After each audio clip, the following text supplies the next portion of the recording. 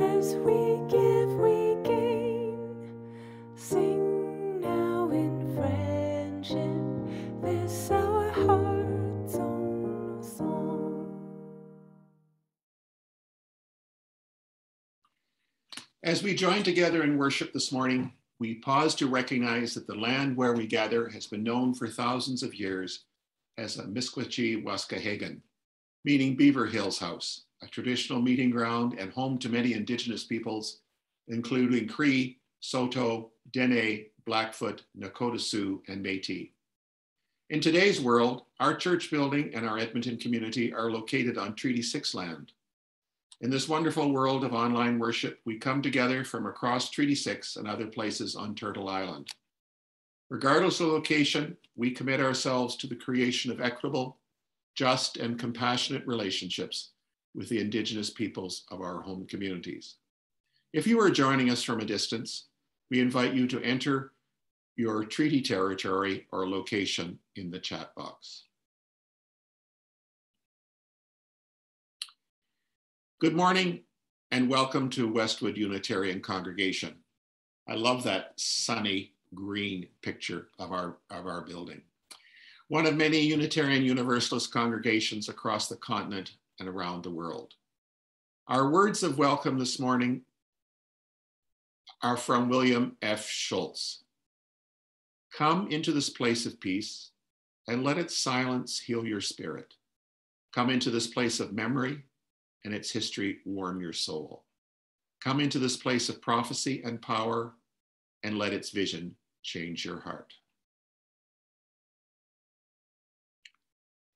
My name is Dean Wood and I'm your service leader this morning.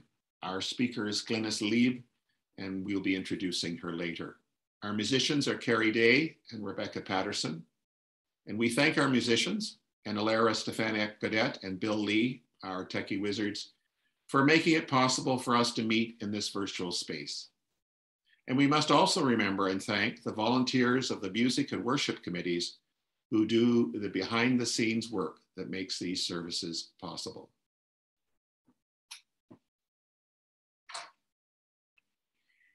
As part of our service today, we are going to pause and remember and turn our care and concern to Remembrance Day in advance of the National Day of Recognition on Thursday. We will light Westwood's Compassion Candle with thoughts of the individual men and women from all countries who have lost their lives or were harmed by war and conflict.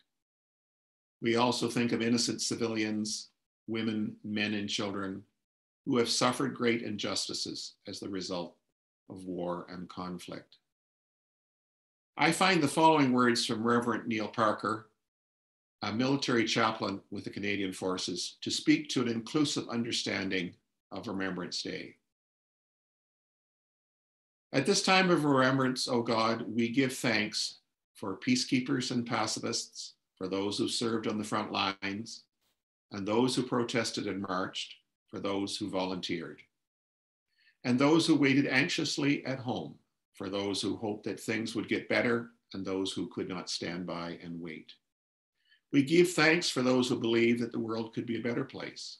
We remember those who paid the ultimate sacrifice, trusting that others could and would carry the torch. We give thanks for those who were once enemies and who have now become friends and allies.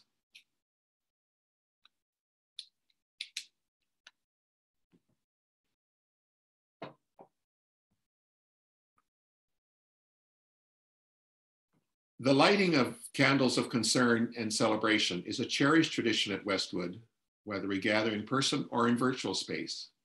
We pause, reflect upon our week, and recall the milestones, the joys, concerns, and sorrows, the changes in our lives, as well as those who need our healing thoughts. Community is deepened by sharing with each other what is in our hearts. In our virtual world today, we can share our joys and concerns by typing them into the chat box at the bottom of the screen. In addition, you may want to recognize family members and friends in the spirits of Remembrance Day. Carrie will provide a musical background while we light our virtual candles.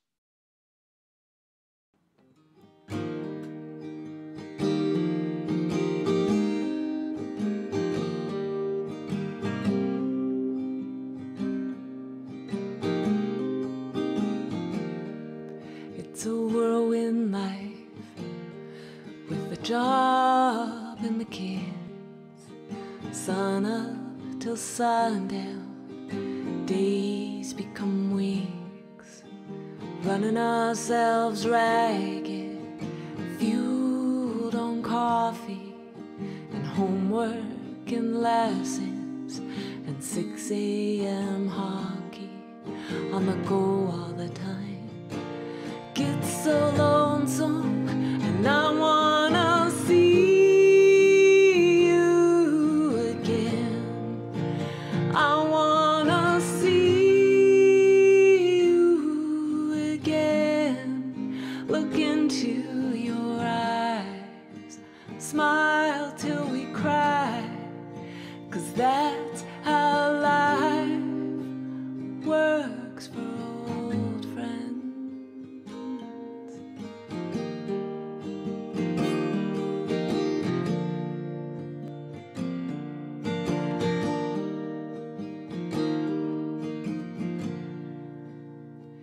Sometimes they play that song, the one we used to sing when we were kids, jumping off the backyard swing.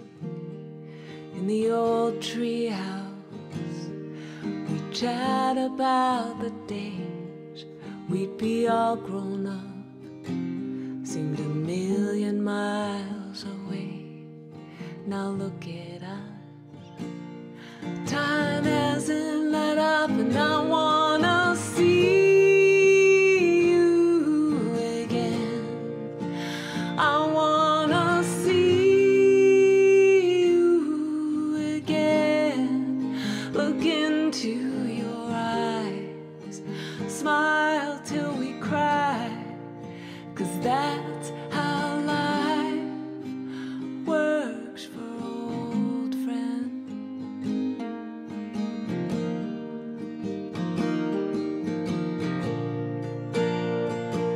No, we never meet for years to slip by, from last visit till next time. And I wanna see you again and just hold you tight and breathe you in. We'll talk talk and we'll laugh like no time has passed. Old stories come back. Do you remember when? And I wanna see you again. And I wanna see you again. Look into your eyes. Smile till we cry.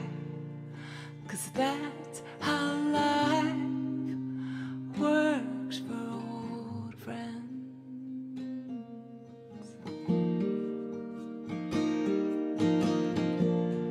I wanna see you again.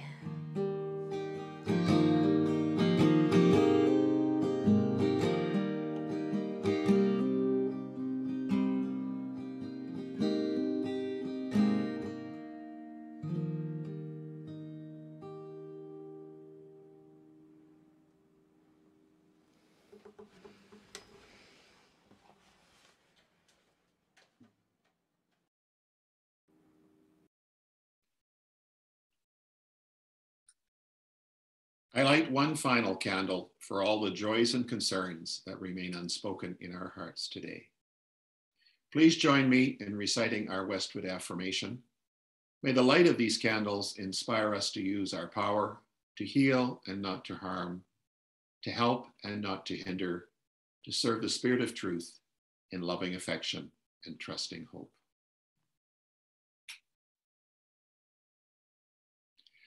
While we are meeting in a virtual space without the passing of collection plates, we remember that volunteer service and money are the essential elements that sustain our congregation and Westwood as our church home.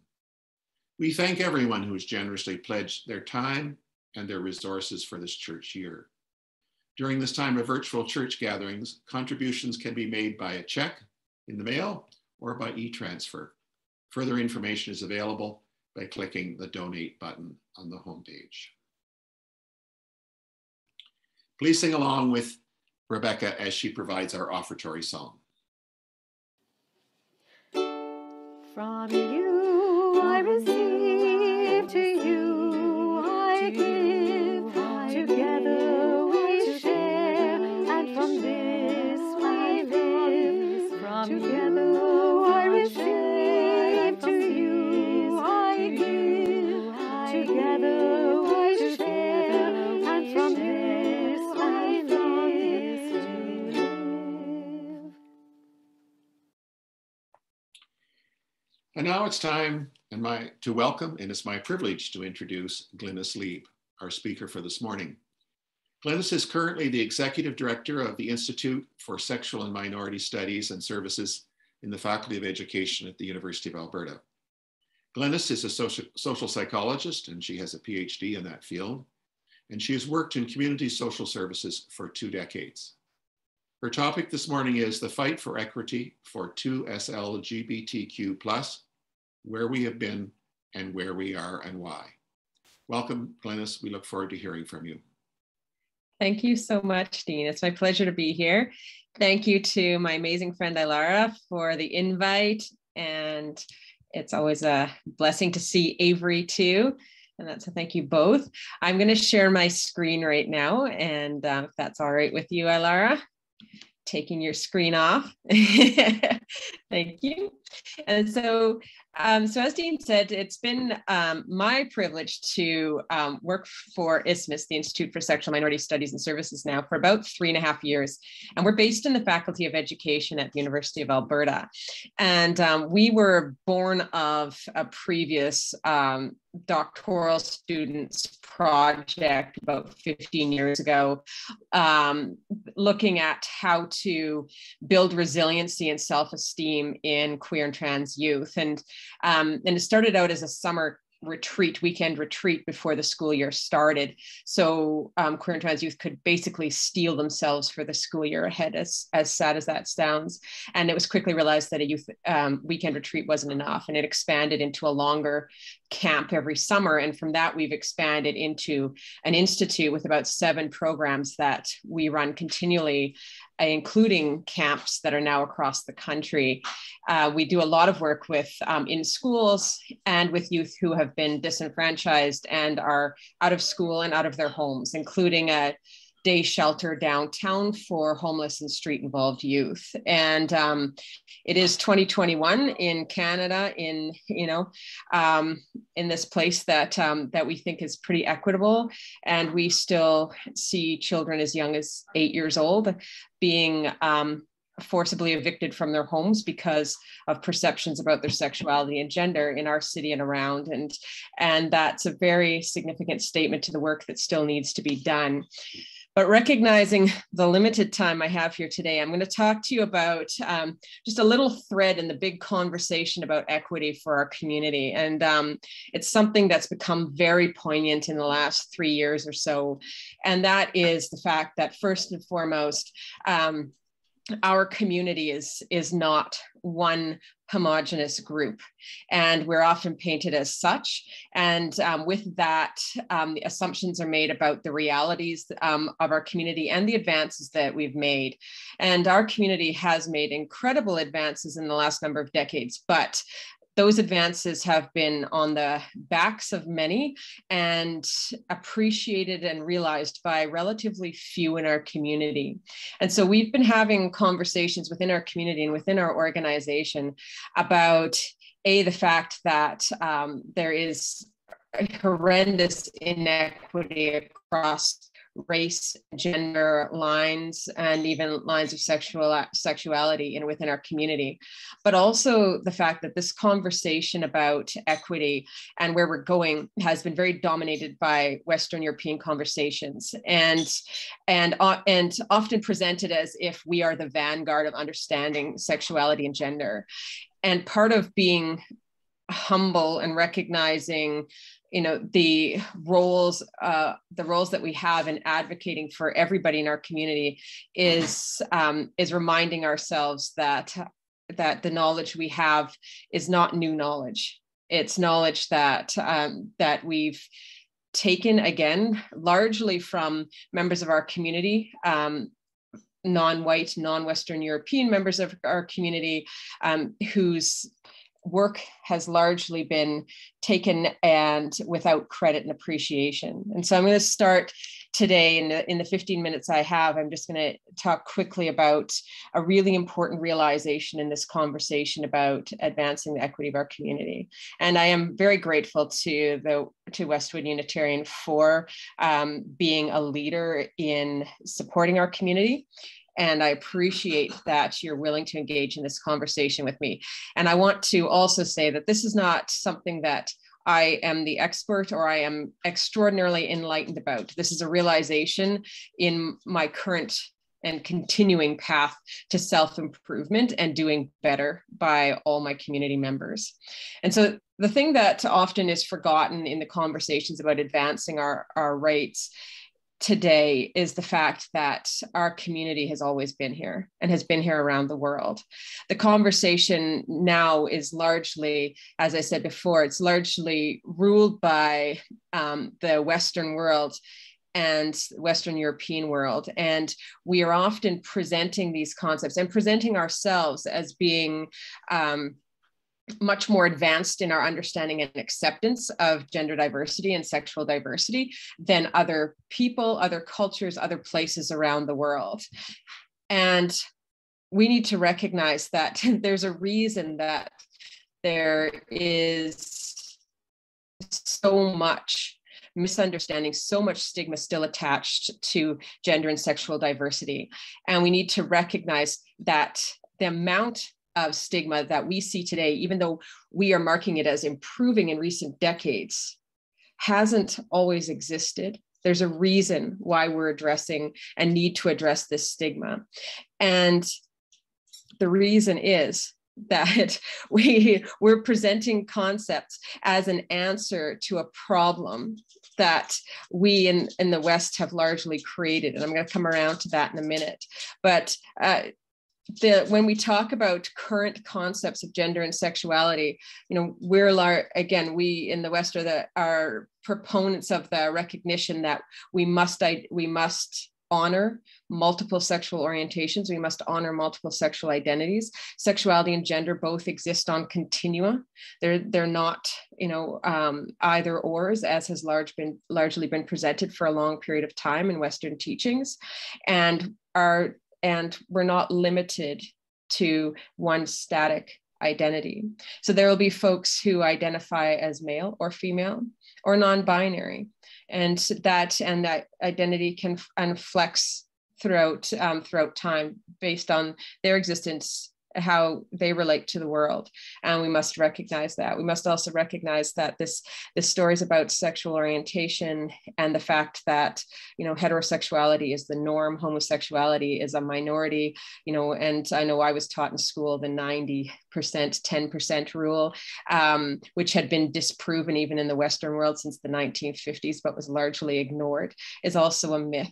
Right. We must also identify the fact that that our gender identity is not linked to our sex assigned at birth, and it's also not linked to our sexual orientation. These are different concepts, and these are concepts that are vital components of our sense of self. All these things are true, and these are the messages we are trying to relay throughout communities right now, and trying to advance understanding and acceptance of. But again, where have we really come from? Where have we really started? We're not at the beginning of understanding sexual identity and gender, sexual orientation and gender identity. And that what we've done throughout time and throughout colonization around the world is we've oppressed sexual orientations and gender identities that didn't conform to Western Christian beliefs throughout the world. And we've caused immeasurable harm in communities around the world to people who didn't fall within the binary, the male-female binary, or the heterosexual identity. And that there are numerous examples of cultures around the world, as far back as we can go, that not only recognized but honored gender diversity and sexual diversity and the roles of people within communities, including in Indigenous cultures here in Canada. And this is a whole other actual 3-hour talk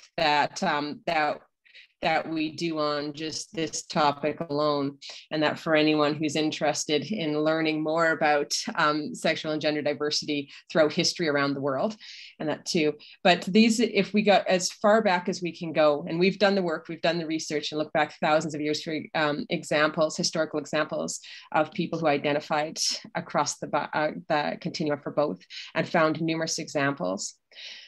But again, what has happened through colonization is we have pushed the Western ideals of the gender binary, the fact that, that you must be male or female, that gender is the same as sex assigned at birth, and that heterosexual is the only acceptable norm for sexuality. And that, so what's important for us to recognize, again, in our quest to be humble and realize that we have a duty, and I say we, I'm using the royal we as a white colonial settler of European descent, we have a duty to have these conversations and to share this knowledge. But with that, we have a duty to recognize the fact that the role that our ancestors have played in creating the very oppression that we are now trying to lead the way in fighting, and painting ourselves as the vanguard of fighting. And so with this, we have to understand a couple of things about these the current concepts of gender that we have and sexuality. And we have to understand that these concepts are a product of the culture that dominates. And so gender is a product, sexuality is a product of it. It is and has become an object of the colonial world that we exist in here in Canada. And so it it dictates how we relate to each other. It dictates how we create power structures, how we decide, who is valuable, who is not. And we've created that. We have to also recognize that this concept of race that we currently have is largely dictated by the Western European world as well. So we're dealing with concepts that, that we have really created and driven the conversations about, and driven worldwide ideas about values for, and created this space of oppression that we have to lead the way in fighting our way out of now. And we see that, in our work all the time. I mentioned that we have a day shelter downtown for youth. The youth that we serve are either precariously housed or homeless. They are sex work involved, many of them. And they have been fallen kind of through the cracks of children's services, etc. A huge number of our participants in this project are of Indigenous descent. Many have come from Indigenous communities to the city because they were ostracized in their communities for their sexuality or gender identity, and were hoping for better in the city, and have faced poverty and oppression here as well. But the reasons why they face oppression in their communities are what we have to pay attention to. The fact that so many Indigenous communities in this land were accepting of gender and sexual diversity historically, and now are not tolerant, again, speaks to the influences that we brought with us, and the influences of how Christianity has been used. And I say how it's been used, and I don't know who in this room identifies as Christian, but if you do, you recognize that there's a difference between the intent and how people weaponize religions around the world. And we've seen a lot of that in this land. And unfortunately, the children that we're working with every day are the product of the weaponization of religion to oppress people. And now we're providing training and support to them and their families, and trying to offer a quote unquote enlightened view of sexual and gender and diversity to these Indigenous youth and their families. And every day I'm reminded of the role that that we played in creating this problem in the first place, this problem of oppression around sexuality and gender lines. And so this is a huge part of this conversation that I think I just really want to impress upon us all today, to recognize that these conversations are complex, and that we have to understand where they're coming from, what's motivating them, and redefine how we see ourselves as leaders in fighting for equity, and how we see the people that we're often fighting for equity for. And that's been a conversation that has been really illuminated for me over the last number of years, these realizations that often those of us who view ourselves as warriors for equity are unintentionally continuing to oppress the very people that we are ostensibly fighting for, by seeing ourselves as containing the knowledge and wisdom to help advance their needs and advance their status in society, while recognizing that everything around us still plays into keeping us at the top of the power structure. I apologize for my dog, and that is good. He has impeccable timing. And that so in the couple of minutes I have left, I just want to bring in a couple of key concepts that probably will be familiar to many of you, but the true recognition of the complexity of existing in this world and this land and this time as someone who, for folks who fall outside of what is considered, though is not statistically, the gender norm, the sexuality norm, and then additionally, the folks who are, non-white, of non-Christian backgrounds, and the experiences that people are still enduring here. We still have incredible inequity and oppression within our community in this space and across the country. And that's up until recently largely been very much ignored. And, and the assumption has been made that if, again, as I said, if some members of a group are advancing, then everybody is, but also that there's not internal oppression within a group. And we have seen that. We saw that in the cancellation of the Pride Festival a few years ago, right before COVID, and rightly so. I will go on record as saying very definitively that we needed a re-examination of our queer and trans movement in this city and everywhere, and how it's been dominated by folks like myself, and who get to disclose that we fall into this community when it's convenient for us, but aren't forced to disclose at any point when it's not comfortable, because we can walk down the street incognito and we can enjoy the parties and we can enjoy the fun, and then we go back to our work and our lives and not have anybody whom we don't want to know that we don't fall within the thinly defined lines of normalcy that we've created for ourselves. And so that this recognition is going to should be leading to a few years of being very uncomfortable. And I hope it's only a few years before we start to see real movement, but it's going to be at least that. And we see this now, because I think where we've gotten to now is the fact that, we're talking more about these inequities. We're recognizing that they're there, but we still need to recognize that this knowledge and theoretical application of this knowledge is not enough.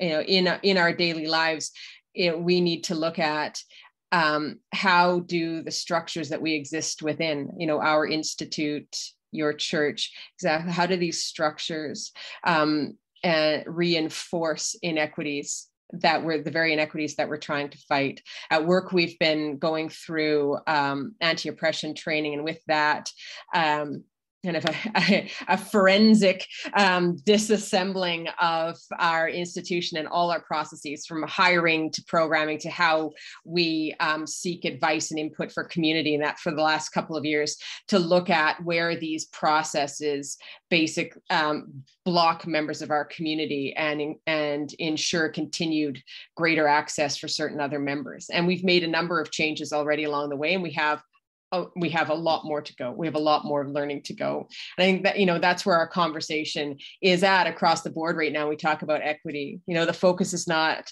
so much on individuals as it is on what is happening in the systems and structures that we're a part of. And that makes it so that even though we say everybody is welcome here, everybody can volunteer, everybody can, nominate themselves for this position, that still we're getting as certain folks who continually do and other folks who continually don't. And it's not enough to say everybody's welcome. I always use the analogy of being not the coolest person, back in high school, and if I lived in a small town, and so sometimes this happened. We were a small enough school. Sometimes the popular kids would invite you to a party, right? But if you're not one of the popular kids and the popular kids say, hey, you should come to this party, what are the chances you're going to show up there by yourself? Because you don't know if it's a setup, you don't know what to expect, you don't know how to behave, you don't know how to dress, you don't know how conspicuous you're going to be, right? This invitation is not enough. The statements are not enough. And that we have to be really thinking about how do we open doors that we can open, and then step back and let other people go through and let other people take our seats, and the people whose voices deserve to be heard and haven't been heard. What do we do? What can we give up of the status, the position, the comforts that we currently have? What can we give up and share with folks who deserve it? And I think that's where my work is. That's where I see a lot of the, work. I'm also involved in the labor movement, and these are conversations that are being had there and need to be had, that too, because we're seeing a perpetuation of this kind of, of this hierarchy of the, the enlightened folk who are trying to advocate for other folk, but never stepping back to allow the folk we're advocating for to actually have an equitable seat at the table. And that's where I think we need to work towards. And so I think, a first recognition that I continue to reflect on and continue to learn about is the fact that I'm a social psychologist. I'm part of the community. I've been an advocate in this community since I was a teenager across a couple of provinces. I run the Institute for Sexual Minority Studies and Services, but I'm not the expert. I'm part of the problem. I'm part of why we're here, and I have to recognize that. I can be part of the solution too, and I want to be, but I have to own the benefits that I enjoy and have enjoyed for a long time that allow me to have had all these opportunities while other folks who are equally deserving have not. And I think, continue to reflect on that. And the other thing that, we have been learning, and I have been learning, is that conversations about racial inequity and other inequities, but particularly racial inequity, have to be part of every conversation that we have, that those of us who are not marginalized have in every day. And we're trying very hard to do this within the Institute, and everything that we do to continue to come back to these conversations about, what we're doing, how this works, who wasn't at, who wasn't at this table, why, those sorts of conversations. Who are we not seeing? Who are we not hearing from? What have we improved? How's that working? Are we seeing a difference in who participates in our programs? Are we seeing a difference in who is applying for positions with us as students for jobs, etc.? Are we seeing a difference in who's reaching out to us? Are we seeing a difference in, who's communicating with us and so forth? If yes, wonderful and moving along. In areas where not, why? What are we still, what are we still not doing right? And we're embarking on 2 major projects right now to look at that very issue. There's specific members of our community that we're not reaching. We know it, and how? What do we need to do to earn their trust? And so I'm very excited. Both of them are multi-provincial projects. One is a national project, and so over the next 18 months or so, I look forward to figuring out how we can continue to do better. And the last point, again, coming back to sum up the whole conversation here, is a continual checking of our prejudices, our ideas about, the order in which history has happened, our ideas about our levels of knowledge and understanding. And again, I'm always saying us as, again, as somebody of European descent, versus other folks, the judgments we make about other people's apparent intolerances, when we view ourselves as more tolerant as them, and why, and where those judgments come from, and understanding where people are at, what people are fighting with. I've also done public education and stigma reduction around mental illness and addiction for a lot of years. And that we have a very similar conversation in that room about, the role that that folks with, with my ancestry have played in the current shaming and blaming understanding we have of mental illness and addiction, and how we're now leading the conversations about reducing that, but again, recognizing the role that we played in oppressing people with those experiences in the first place. And that's, so I hope I haven't thoroughly depressed you. And that, I think, I think we're at a place now socially where I think we're getting better at uncomfortable conversations and self-evaluation, and we're past just the kind of the wearing the right the right pins and bracelets and feeling feeling self-congratulatory to the point where I think we all, and I've really seen this over the last couple of years, I think we all really want to dig in and really want to change some in things, as a person who, lives with and loves a member of the QT BIPOC community, and sees every day the different difference in how they're treated versus how I am. I desperately want to be part of doing this better. And I hope you all do too. Any part of this conversation today, we can turn into a half day or a full day workshop. We do a ton of professional development workshops through ISMIS. And so we're happy to connect anytime to have greater conversations, even if it's just, the ABCs of talking about gender and sexuality, which I completely skipped over today because we don't have that kind of time, but happy to talk with and provide any more information to anybody. I hope this has been of some use, and I'm speaking again in the spirit of, aspiring to seek justice and equity for everybody who lives in this space with us and deserves to be here just as much as I do. So thank you so much. Glynnis, would you be willing to take a question or two? We do have a few minutes. So I'd suggest that anybody who wants to pose a question, unmute yourself, wave your hand, and we'll try and make sure we spot you.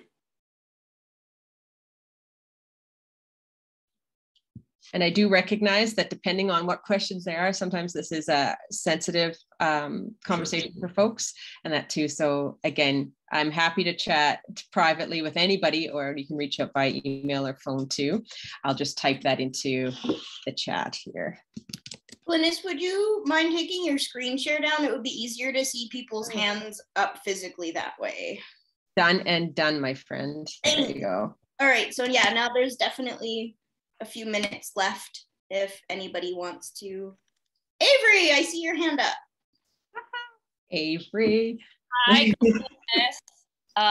it's been a while since we last spoke, but I didn't know what to expect in your talk today, and I just wanted to say thank you. I feel very seen and very. So for those of you who don't know, I worked at ISMIS for a few years before Glynnis was hired as director, and my experience there was very difficult and very transformative in positive and negative ways. But Glynnis, I'm just so like this, you have really, it sounds like, overhauled the organization. And my question is, what role do the youth have in the direction, and like what lessons do you have or are you learning from youth and young adults in your work? Great question. And I'm going to start up by talking about you as one of the youth who I have, and that's so under our definition of youth, Avery and Ilara still fall well into that, and so I have to say thank you to Avery, and Avery is humble and kind, but has been one of the largest influences on me learning and growing since I came into ISMIS, even before I met them in person. So I'd say the youth have a tremendous role. And one of the things that I learned, and I started out my career working in family social service while I was in university. And so advocating for children and youth has been a big part of my life. And when I got into working in mental health, again, we saw that we recognize that over, we're talking about mental illness, the vast majority of people who are ever going to experience clinical level mental illness have their first experience while they're youth. And yet we were never talking to youth about mental health and about taking the lead. And so I started then when I was doing before I was with ISMIS with getting youth into the role of taking a lead and talking about wellness and what they need. And so in ISMIS now, because we largely serve youth through all of our programs, what we have done is actually ensure that youth play more of an advisory role. So so in everything that we do, we have youth who are advisors to our programming. We have a new advisory committee that took the role of kind of what was the formal board before, the executive board. We have an advisory committee that's made up of community members, and it's largely youth and from the community, and largely folks, the QT BIPOC folks, so Black, Indigenous, people of color. And the other thing that we do is ensure that we don't take any time and knowledge from our young folk and our non-white folk without compensating them for it, and making sure that's recognized and that we're respecting their time, paying them for the work, because it is work. And it's work for youth to teach adults how to hear them. And the same for Black and Indigenous and people of color. So they're taking a huge role. They're taking a lead in everything that we do. We're hiring more youth as well into paid positions, and trying to prioritize them at all levels. That is amazing. As you can see, I'm very moved by that, because that's a huge change from a few years ago. So thank you. Yeah, you'll see the composition of the staff look very different now. Thank God. Thank you.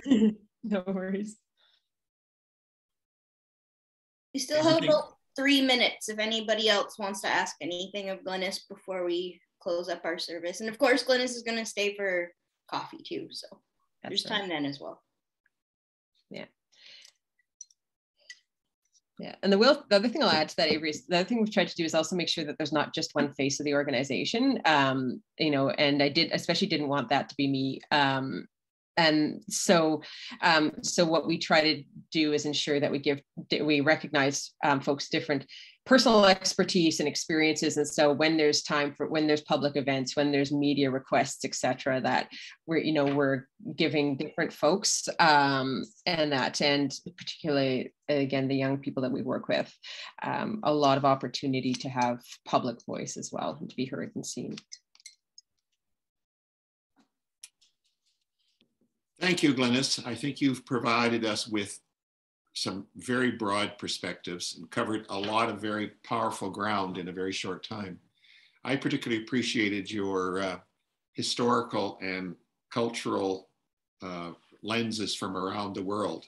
And that's something that we don't usually know, and benefits for us from knowing. So thank you so much for being with us today. Your presentation ties into the conversations that we're having as a community at this time. So we'll now move to musical meditation, Dona Nobis Passum.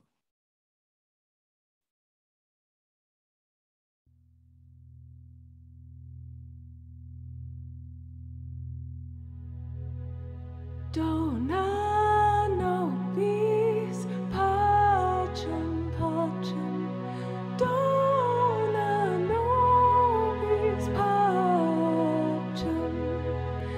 Dona nobis pacem pacem. Dona nobis pacem. Dona nobis pacem pacem. Dona nobis pacem. Dona nobis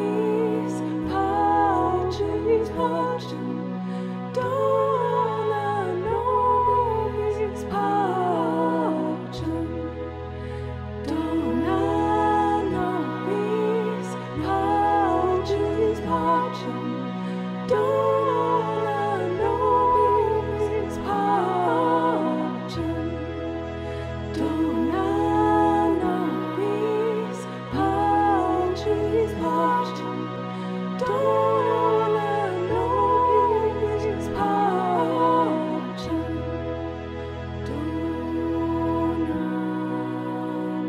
Dona nobis pacem. Dona nobis pacem.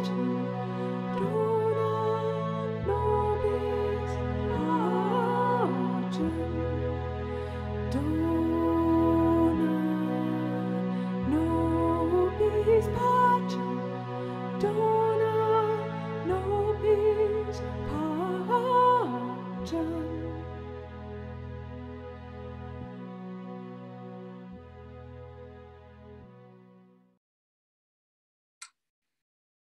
Our closing words and chalice extinguishing are again taken from the words of Richard Wagamese in his book, Embers, One Ojibwe's Meditations. From our very first breath, we are in relationship. With that indrawn draft of air, we become joined to everything that ever was, is, and ever will be. When we exhale, we forge that relationship by virtue of the act of living. Our breath commingles with all breath, and we are part of everything. That's the simple fact of things. We are born into a state of relationship, and our ceremonies and rituals are guides to lead us deeper into that relationship with all things. Relationships never end, they just change. In believing that lies the freedom to carry compassion, empathy, love, kindness, and respect into and through whatever changes. We are made more by that practice. Amen, and blessed be.